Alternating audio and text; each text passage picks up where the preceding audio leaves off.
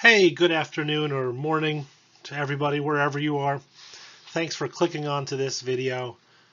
My name is John Roach from the Maryland Dam Safety Program, and we're here to talk about some of the big changes coming to small ponds starting January 1st, 2023. So what are these big changes you've been hearing about? Let's give a little background to start off. As you likely know, in the state of Maryland, a dam safety permit issued by MDE is required in order to construct, reconstruct, or repair any reservoir, dam, or waterway obstruction. Now, that being said, Environment Article 5-503 allows that certain small ponds may be exempt from the requirement to obtain the permit from MDE, provided that small pond approval is issued by the appropriate Soil Conservation District, SCD, or the department's designee. Now, these plans must be reviewed for technical compliance in accordance with COMAR 2617.04.05, which includes references to the NRCS MD 378 standards and specifications for ponds, which we all know and lovingly refer to as Pond Code 378 or MD 378. The plans must also be reviewed for technical compliance with MDE's policies and procedures. Now, that is a relatively new portion of COMAR, and I just want to step back a little bit and make a refresher for those of you who aren't aware. MDE publishes a number of policies and procedure documents on our dam safety website, and what these do is they serve to clarify, further explain sections of MD 378 where we've determined language to be potentially ambiguous, potentially in conflict with itself. It also helps to fill in the gaps where MD 378 sometimes doesn't address certain items. Now, these policies and procedures will someday be wound up into a new MD 378 or similar document, but until that time, it's our expectation that everybody will design their small ponds in accordance with Pond Code 378 as well as these policies and procedures. Now, over time, the SCDs have lost professional engineering staff capable of performing small pond reviews. That's a broad generalization, of course. There are some districts with some wonderful engineers on staff who are more than capable of performing small pond reviews. But as a statewide trend and even a national trend, a lot of the PE staff who dealt with small ponds have left the NRCS, whether that be through retirement or moving to a private sector or other entity. Over the many years where we've enjoyed this symbiotic relationship between the Dam Safety Program and the SCDs, relationships have evolved a little bit to fill this void on loss of staff. The NRCS state engineers have stepped in to provide technical assistance for many of those districts where they didn't have adequate trained or licensed staff on hand. In January 2021, the NRCS issued Bulletin 210-2101. In this bulletin, the NRCS state level at Maryland indicated that they will no longer provide technical review for stormwater management pond designs. Now, I think what they really meant to say is more likely they are no longer going to be providing review for non-agricultural small pond designs. Because as we all know, there's not just ag and stormwater, there's also recreation, irrigation, and a whole other variety of types of ponds that may be out there. This bulletin also indicated that Delegated Job Approval Authority, which is basically a way of indicating NRCS or SCD staff who either through qualifications or time on the job have sufficient knowledge to review and approve small ponds, it struck that small pond job approval authority. It also nullified any existing districts that MOUs may have had. There were a number of districts that had a memorandum of understanding perhaps with their partner DPW or Stormwater Review Agency in that county, whereby that other agency may perform the small pond reviews with the approvals still issued by the district. And all of this came into effect January 1, 2022. So we had as a state about a year, a little bit less than a year, to figure out what are we going to do to handle this vacuum that the changes proposed in this issue bulletin created. Now, we engaged MDE with the Maryland Association of Soil Conservation Districts, the State Soil Conservation Committee, NRCS, and many of you are partners at the SCDs to figure out, get a deeper understanding of your policies and procedures, your strengths, your weaknesses, your needs, and how we could step in to help fill that void. At the end of the day, small pond approvals are going to be completed by MDE where the SCDs don't have the ability to perform that review on their own. But that's not an enjoyable situation, both for MDE or the districts or the development and engineering community as well. At the end of the day, it's our desire at MDE to ensure that the districts are appropriately equipped to perform small pond reviews moving forward. So, where do we stand today, the fall of 2022? About, as the time of this recording, 11 months since this change has been in effect. Well, things don't necessarily move as fast as we'd like, particularly when they're a complicated issue.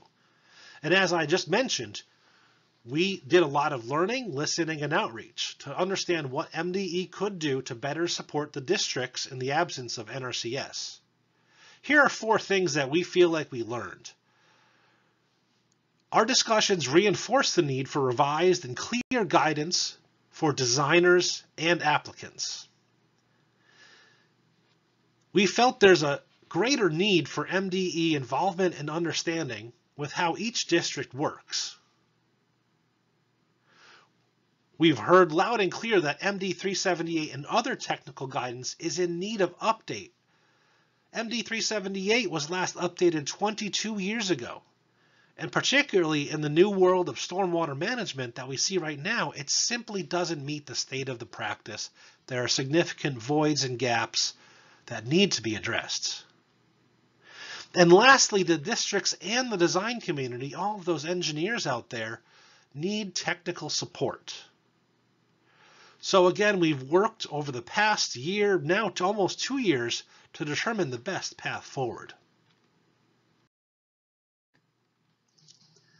In August of 2022, MDE issued our small pond approval policy. Now, as I mentioned earlier, that whole must be reviewed in accordance with MD 378 and the department's policies and procedures. We see that this small pond approval policy is essentially equivalent to a regulation. This policy, first and foremost, affirms MDE's support of the districts to approve small ponds.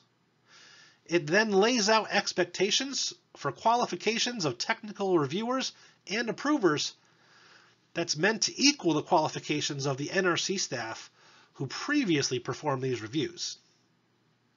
Now, it also sets up a framework for SCDs to bring in third parties to support that review.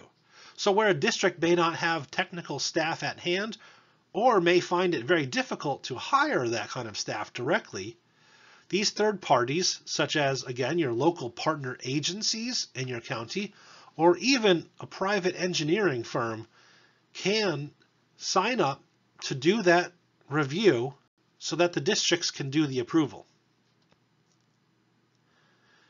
The approval policy also discusses a new cold water review process, and I will touch on that a little bit more because it's important to ensure that we protect the thermal regime and water quality of some of our most valuable streams throughout the state. The approval policy restates many existing COMAR requirements, such as small pond summary sheet submissions, back to MDE on a quarterly basis, to show to us what has been approved and what's been built. And lastly, in a stopgap for the MDE 378 update, it once again reinforces and makes it clear that the districts can and should adapt our policy memos, including our hazard classification guidance, as a stopgap for future updates to Maryland Pond Code 378. Now, we sent this approval policy to the districts on August 19th, received a little bit of feedback, and then sent an email to our statewide email list on September 8th. That email list contains dam owners, dam engineers, districts, and many other people involved in the dam and small pond community in Maryland. And if you're not signed up for that and receiving those emails, please reach out to your dam safety contacts and we can ensure you're added. The idea is this final small pond approval policy will go into effect January 1st, 2023. And that's one of the reasons why we're recording this presentation today and posting it online so that you can get the information you need to ensure that your designs will comply with the new policies when it goes into effect. So, what's new in these policies? Well, first of all, the SCD will designate a technical reviewer. Now, that technical reviewer, again, may be a staff member. It may be through a memorandum of understanding with a county agency or a third-party engineer. That technical reviewer will sign something called a technical review affidavit once they are satisfied with the design. This affidavit basically states that Joe Smith or Jane Smith, the engineer, has reviewed the plans, reports, and analyses and agrees that they are in compliance with Pond Code 378 and the department's policies and procedures. All designs must incorporate these policies and procedures, especially and including our dam breach and hazard classification guidance. To be quite frank, the simplified dam breach analysis found in MD 378 is simply not up to snuff these days, particularly given the complex hydrology and hydraulics that can exist in urban situations. Sure, it may work for small ponds in very rural areas where a low hazard classification is almost a given, but most of what's being built and approved these days is much more complicated, and we need to go at the dam breach analysis and hazard classification with a little more rigor than we previously have. I mentioned previously the cold water guidance and provisions in this document. We've set forth a guidance document that we developed in partnership with the Department of Natural Resources that discusses the best practices for preventing thermal degradation of cold water resource ponds. So ponds within these cold water mapped areas, and that's all defined in the guidance and policy memo, must comply if the district is going to approve it. Now, if there's a reason, for example, if you absolutely need to have a wet pool, a permanent wet pool in a cold water resource area, then that will require MDE permitting, because what we'll need to do is consult with DNR and the designer to find out if there are opportunities left on the table or opportunities to improve the design to ensure that we do not degrade the quality of the stream. We've provided a design review checklist. It's draft right now. We're hoping to finalize it, but we feel that this is going to be so beneficial both for the districts and the design community. On the district side and on the MDE side as well, this is what we'll be doing to ensure that what's been submitted to us meets all the necessary requirements and that all the documentation is there. On the design side, we're hoping that this will allow you to demystify and understand better exactly what it is we'll be looking for and checking. So that way there's no wasted efforts, there's no scope busts or scope creep. We can create a lot more efficient process is our hope. We've also launched a new pond summary sheet. We're not calling it the MD14 summary sheet anymore, simply a pond summary sheet.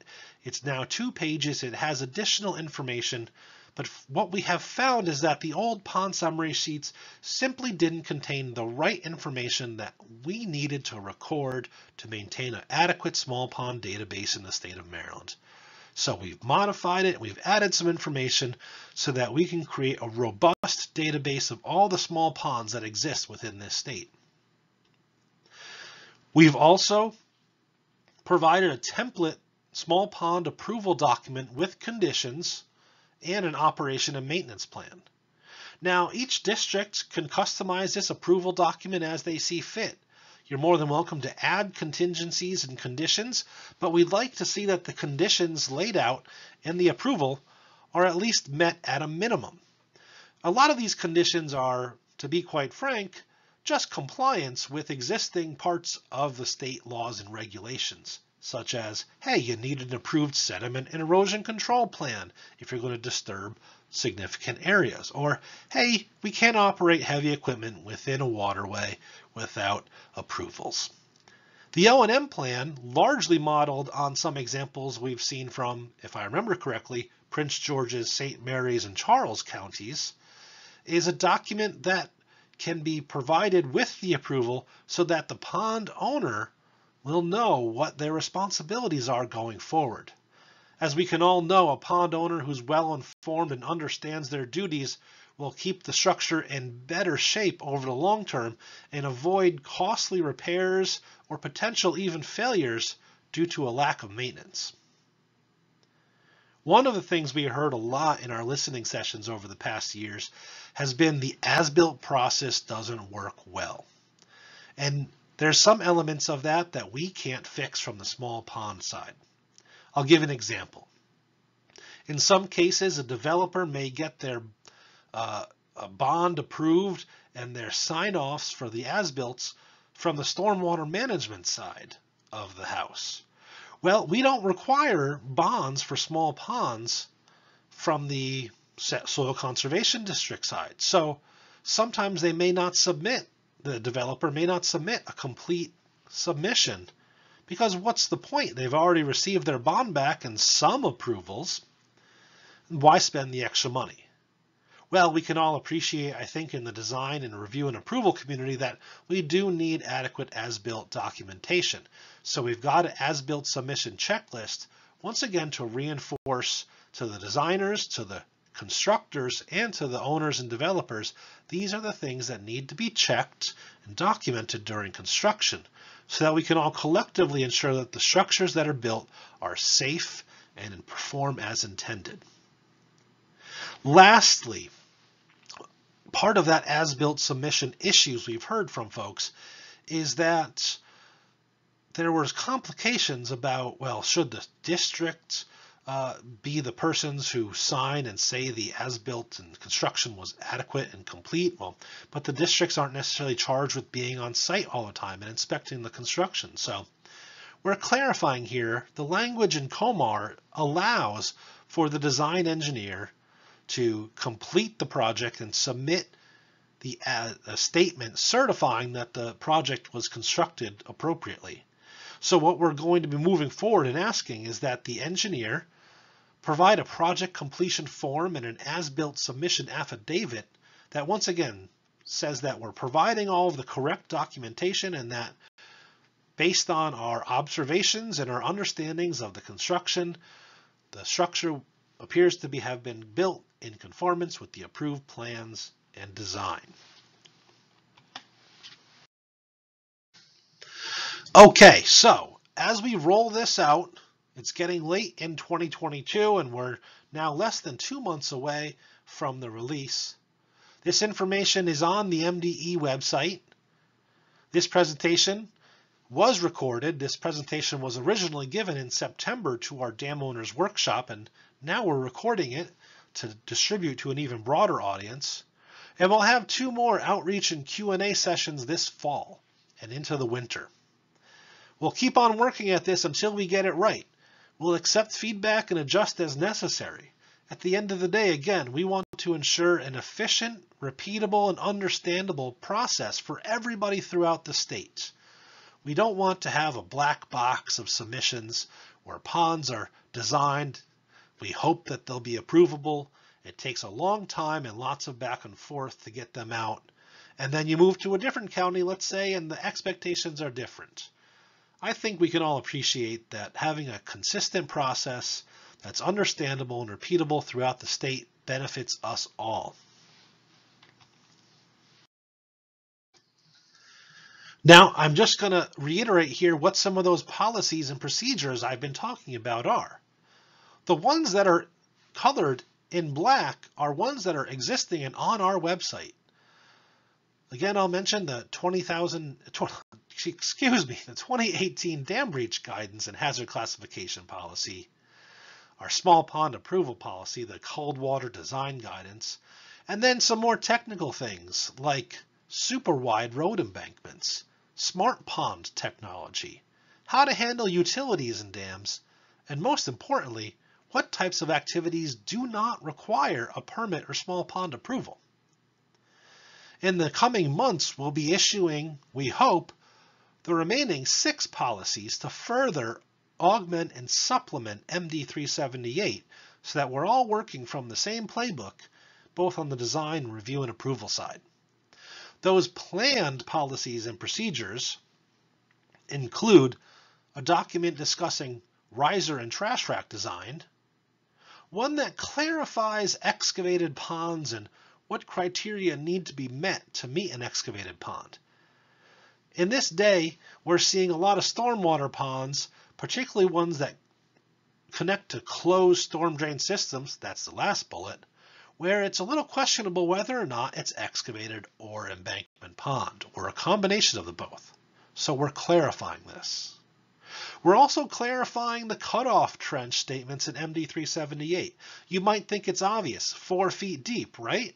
Well, that's not exactly the entire story. You see, MD 378 in another section says that if you don't provide cutoff trenches down to an impervious stratum, you must incorporate additional seepage control into the design. Now, we can't fix a document that easily, 378 that is, but we can clarify that cutoff trenches should extend to an impervious stratum, and that's what this document is going to discuss. The MD 378 construction quote specifications are also not without some issues. In some senses, the specifications are just additional design requirements, and in some areas, they simply don't cover all of the criteria that one should be aware of as they're constructing a pond. It talks about soil types and lift thicknesses, right? But it doesn't talk about how many tests you should take and at what frequency and the like. It doesn't really talk about concrete that much and other items. So we've got this document, Best Practices for Construction, which is not exactly a specification, but it comes pretty close. And a good construction inspector should review this document to ensure that the pond is being constructed appropriately. And geosynthetics. We'll talk about the uses and the acceptable uses and the unacceptable ways that geosynthetics might be included in a dam or pond construction. For example, a geosynthetic is perfectly acceptable as a separation barrier below a riprap in a plunge pool. But a geosynthetic is not acceptable if it's used to wrap around a filter sand or perforated pipe that's constructed as part of a filter diaphragm. We'll discuss that in more detail in this policy. This is one of my favorite quotes from Samuel Clemens, also known as Mark Twain. Continuous improvement is better than delayed perfection. What we're trying to say here is that we keep on rolling out these policies and procedures and these fixes to address a lot of the things that we hear from you and the design and review community as it pertains to small ponds and dams. If we tried to just make one perfect document, it would take forever. And in the meantime, we'd be stuck with documents that are perhaps inadequate or don't answer the questions that you have on a day-to-day basis. So we'll plan, we'll do, we'll check, and we'll adjust as we move this small pond policy process forward. All right, well, thank you very much. Unfortunately, in this recorded session, format, we don't have time to take questions from you all. But if you include them in the comments below or reach out to your dam safety staff member, we'll be sure to get back to you to answer your questions. There's some additional information out there that you can find on our website listed here. And we have an unofficial YouTube channel called Maintain or Drain, where you can find recorded dam owner workshops and a host of other information created both by MDE dam safety staff and by other professionals throughout the country. Lastly, I'd highly encourage folks to check out the Association of State Dam Safety Officials. We recently had our large annual conference here in Baltimore in September 2022. But the ASDSO provides a wealth of training, resources, and state and national advocacy for the dam safety community. There's sure to be something found on the website that can help you out as you go about your business in the dam world. So thank you very much for the time here. I'm happy to answer your questions. If you reach out by phone or email, you can reach me. If I can't answer the question, I'll pass it along to one of my colleagues to make sure that we get it out to you. I hope you have a wonderful day, and we look forward to rolling out these big changes to small ponds with your cooperation on January 1st, 2023.